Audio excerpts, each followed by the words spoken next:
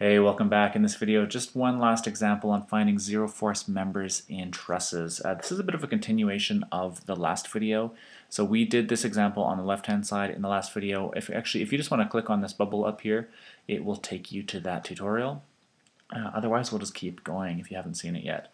So in the last video, we did have this truss with a single point load acting on it, and we identified all of these 8 zero force members in it.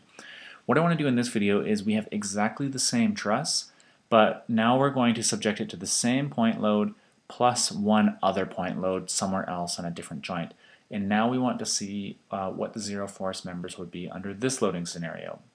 So I mentioned before in the last video that the zero force members really depend on the loading scenario, and if the loading changes, the members that have no forces in them will likely change as well. Okay, so we'll do the same thing. We'll just go joint by joint, looking where we can easily find some zero force members. Here we have two collinear forces across this joint, and this is the third one, so this is going to be a zero force member because there's nothing that's able to say there's some compression in it or something.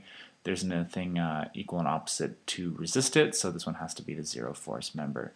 What we're going to do down here, same as we did down on the other video, is we're just going to erase the members down here that are zero force members, and it will just help us visually identify the remaining members that actually have internal forces in them.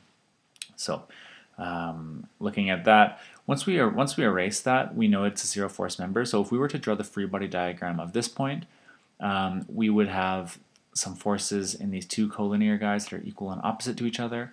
In this third one, it would have to be 0 because there's nothing that's perpendicular to this line that's able to resist any amount of force component that would be perpendicular, so this guy has to be 0 as well. And notice if we're talking about free body diagrams, the force in this erased member would be 0, so it just wouldn't show up in a free body diagram, and that's kind of the intent behind just erasing them like this. It's just to keep our own, just for our own reference. It's not like it's not like their members aren't actually there. It just helps us visualize what still has forces in it. All right. Looking at this joint, there is two collinear members, and there is this there's this third member that's attached to the joint. There is a load that's acting on the other joint that this member is attached by, but we're making our decision based off of this joint, and there's nothing resisting this joint in the vertical direction, so this has to be a 0, even though there's a force acting on that member on a different joint. So we wouldn't be able to look at this joint, same reasoning as in the last video. We can't make that decision based on this joint, but based on this joint, we know it has to be a zero force member. Otherwise, this joint, if there's some force in here, it would have the tendency to move down or up, and this structure is in static equilibrium, so we know that that's not happening, so that force has to be a zero force member.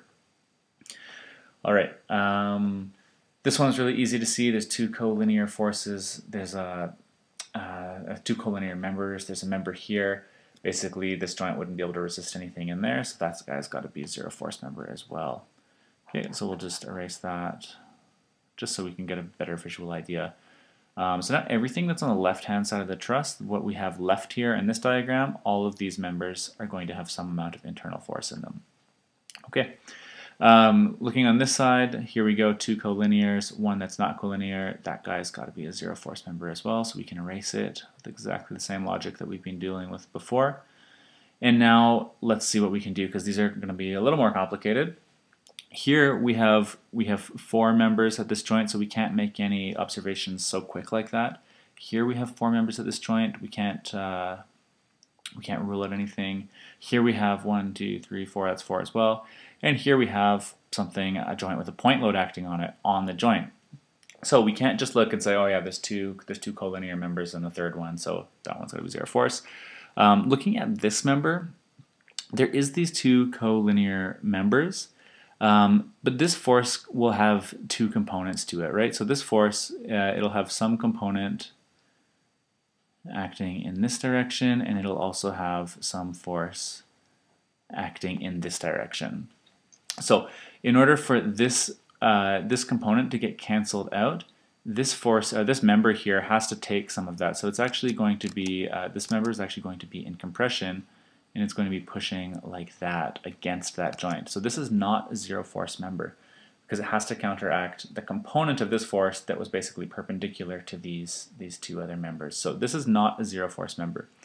Knowing that this is not a zero force member, if we have some forces, if we have some force in this guy, let's say maybe, I don't know, maybe that's tension or something, and maybe that's also tension, they're going to be pulling away from each other.